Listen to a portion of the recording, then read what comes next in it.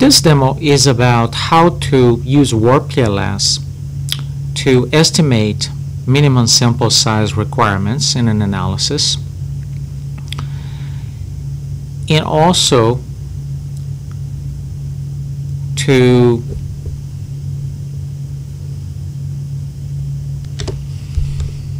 conduct a power analysis. So here's my model, and let's assume I conducted the analysis and I want to find out if the sample size that I use for this analysis is enough. So when I look at this analysis here, if I go to view general results, I see that the sample size that I use for this analysis is 300 rows of data. This analysis has various path coefficients. These three here are significant. This is also significant, but this variable is being included here as a control variable. So this path coefficient here is not relevant for the analysis. I just want to make sure that this side of the model is conducted controlling for this variable here. This is a non-significant path coefficient. So the minimum significant path coefficient in this model has an absolute path coefficient value of 0.37. I will go to Explore, Statistical Power and Minimum Sample Size Requirements, and I will enter the value of that path coefficient. That's 0.37. And I will get the software calculate two sample sizes, minimum required sample sizes, one using the inverse square root method, which tends to overestimate slightly the minimum required sample size, and the other calculated with the gamma exponential methods, which provides a more accurate estimate. It's recommended that both be reported and that users try to meet this one, which is the most conservative one.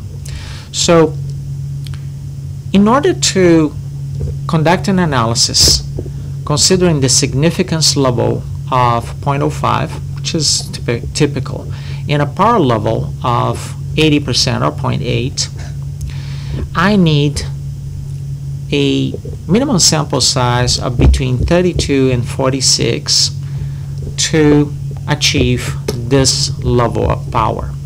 I have a sample size that is actually 300, so that is more than enough.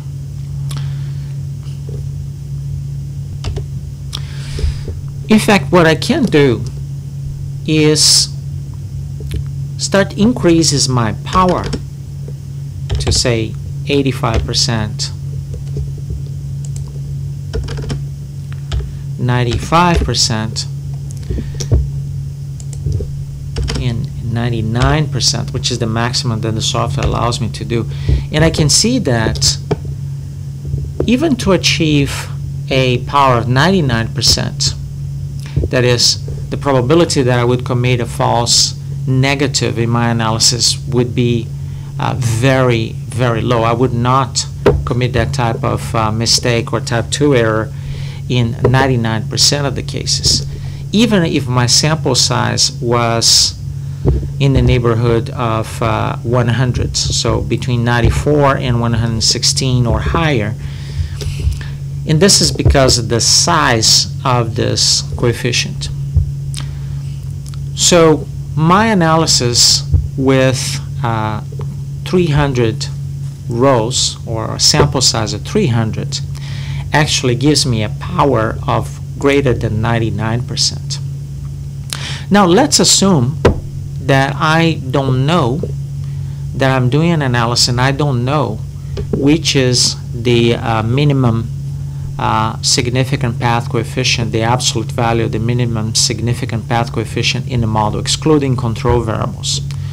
So what I can do is just make this entry here, this field empty, and then enter, click enter, and then the software will calculate recommended minimum required sample sizes. Now I'll change the power back to 80%. And the software will use this value here, 0.197, as the default value. The rationale for this is in a publication that is referenced in the user manual. And this leads to minimum required sample sizes of between 146 and 160 or higher. It's recommended that it be 160 or higher if a user does not know what is the minimum significant path coefficient in the model. Now let's say that the user knows, and it's based on past research. So before doing the research, the user estimates or makes an informed guess that the minimum absolute significant path coefficient in the model will be 0.22. For significance level 0.05 to be used to test hypothesis, and the power level of 80%, this would lead to a minimum required sample size of between 115 and 128. So any number equal to or greater than 128 is guaranteed to give me a power of greater than 80% or 0.8 in my analysis. This concludes this demo on how to conduct a statistical power analysis and establish minimum sample size requirements for an analysis.